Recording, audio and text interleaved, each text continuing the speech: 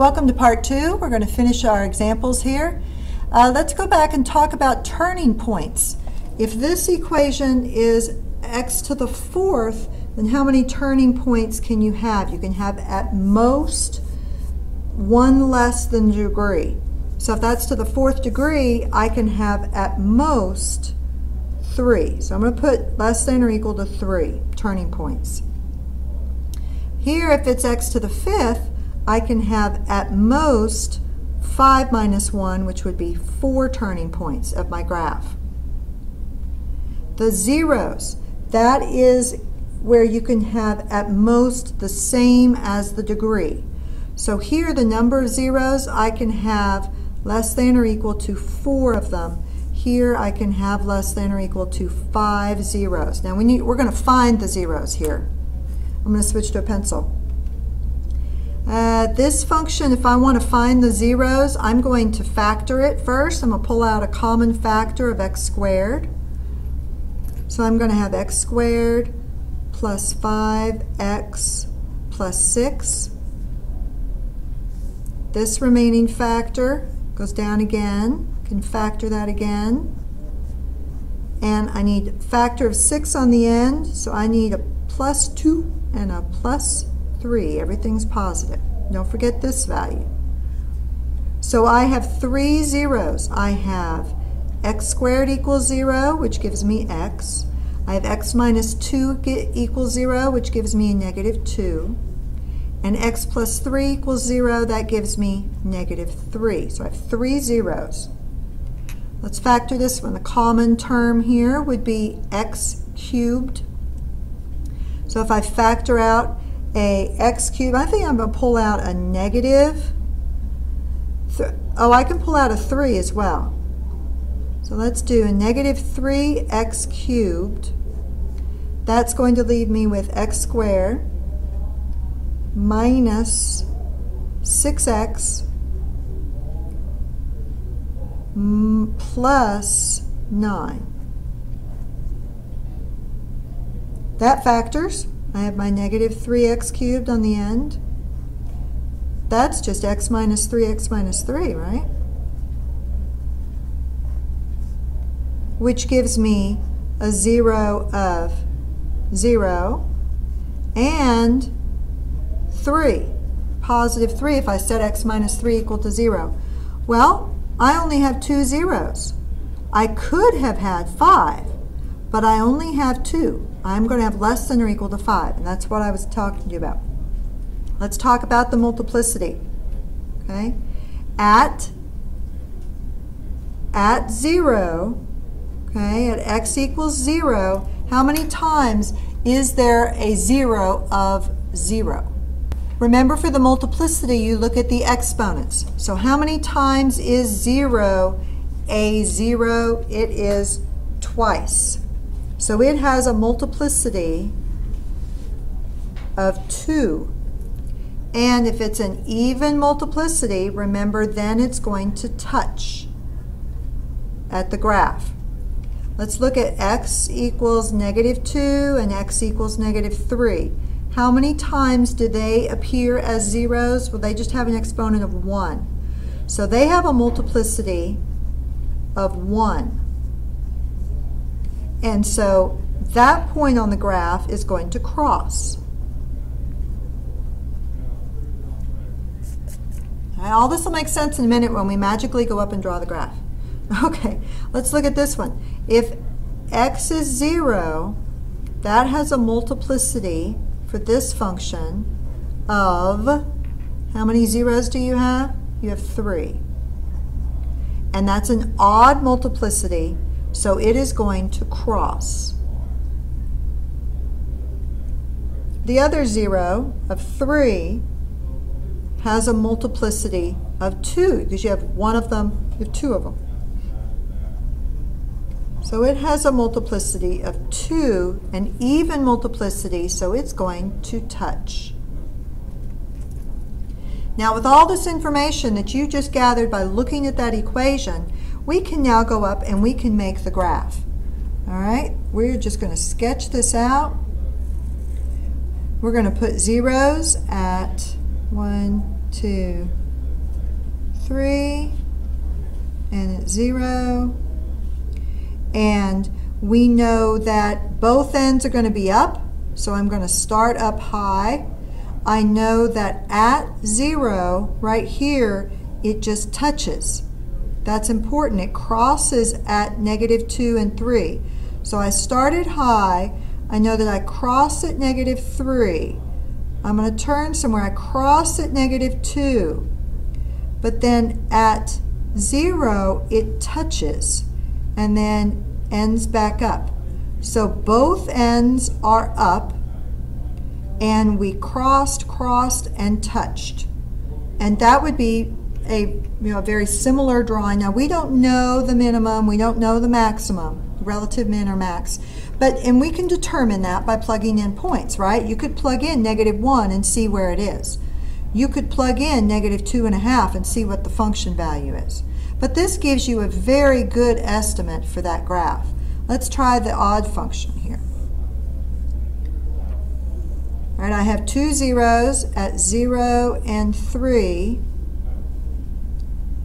I know that this is odd, and it starts up high, and it's going to end low. I cross at 3, but I just touch here. No, I'm sorry, I cross at 0. I cross here. I started up high.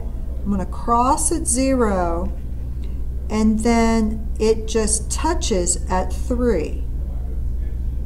And then it ends up, the behavior on the right side is down. Again, if I wanted to find the exact value here, I could plug in 1.5, and I could get that value. But it gives you a good representation of the idea of that function. Okay, well, let's go and do an application when you come back. That's the second half of the worksheet. So I'd like you to get that ready. It says application. I'd like you to get that ready to cut out and put in our notes. Example 3 is kind of fun, and this is really good application, real world. You very often are given data. You're out on the field, you're collecting numbers. You need to know if the data that you collect is going to be a quadratic function. Is it going to be a cubic function? Is it going to be fourth, fifth root? You need to determine what the function is so that then you can project and predict what values will be in the future. And so it's very important that you are able to process the data and figure out the equation to represent, the function to represent that data. So for example, let's take some numbers here. This is a town's growth or decline, so be it, over the several years. And you can see this over the years from 2001 to 2008. This is the population of the town. Now we're not going to put in the years. Very often we put in 1 to represent 2001, or 2 and 3, etc. So we're going to do that. And then we are also going to put in the population for the different levels at those years. So I have spelled out in detail how to enter this data and to figure out what kind of an equation it is. So we're going to walk through this quickly together. First thing you have to do is enter the data into the statistics part of the calculator. The statistics part of the calculator is right here under delete. It says stat. So I'm going to hit stat, and I want to edit. I want to put something in, so I hit enter. And I get my list. Now if you have things on your lists already, you could scoot up to highlight the list, you hit clear, and it will clear that list for you. So my first list is going to be the years. My second list is going to be the populations. All right, I'm going to pause it while I enter this data. I've entered my data. Now we want to turn the diagnostics on to in this particular function of the calculator. So down here at the very bottom of your calculator, you'll see the word catalog in blue. It's above the 0. So we're going to go second catalog, and I want to turn the diagnostic on. So I'm going to take a shortcut. I could sit and scroll through until I get to the D's, or I could just do alpha D. The D is right here above the matrix. It's right here. So if I do alpha D, it just takes me to the D's. It didn't work. Wait a minute. Catalog takes me to the D's, and I want to scroll down to get to diagnostic. Now you'll see diagnostic off, diagnostic on. Obviously you want diagnostic on, you select enter, and it says on. You hit enter, it's done. That's good. You need to see the word done. Now hit Y equal. You need to make sure that that part of the calculator, because now you want to take the data and you want to put it into the graphing part of the calculator. So you need to make sure that's empty. We need to turn the stat plot on so that we can plot our statistics, our data. Stat plot is right here in blue. So we're going to hit second, stat plot, and we're going to say yes. Right now it's off. See how on is blinking? Do you really want to turn it on? Yes. You hit enter. So it's on. Now go second quit. Okay. Now we are going to want to zoom into the statistics. So we're going to hit zoom, and we're going to pick stat. You'll see, there it is, number 9. Zoom statistics. Well, look at there. There is all of my data. All right, now at this point, you're looking at the data, you need to guess what type of function it is by the nature of the graph. Do you think it's just a quadratic? Is it a cubic? Can you tell how many times it's turning? You may have to do this several times to figure it out.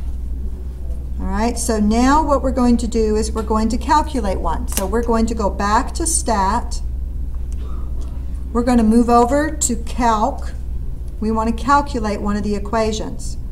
You pick which regression you think it works, that you think worked the first time. All right, I think it looked cubic. So I'm going to go down and pick number 6. Okay, you're picking this that you want to pick. You hit enter, and now it's going to say, are you using list 1? Yes. Did you use list 2 for the Y's? Yes. And I'm just going to keep pushing enter, and there it's going to give me my cubic regression. Now let me talk about what it's doing. It's giving you the basic function, and then it's telling you what A is, what the coefficient A, what coefficient B, coefficient C, coefficient D. All right, I don't want all of it to look like this. I want you to write the equation. Now this R squared down here, that's the diagnostic you turned on. That's good. Okay, so right here, write the regression equation if needed, because sometimes you're going to need to write that down, and I am. I'm going to write it down right here, and I'm going to round.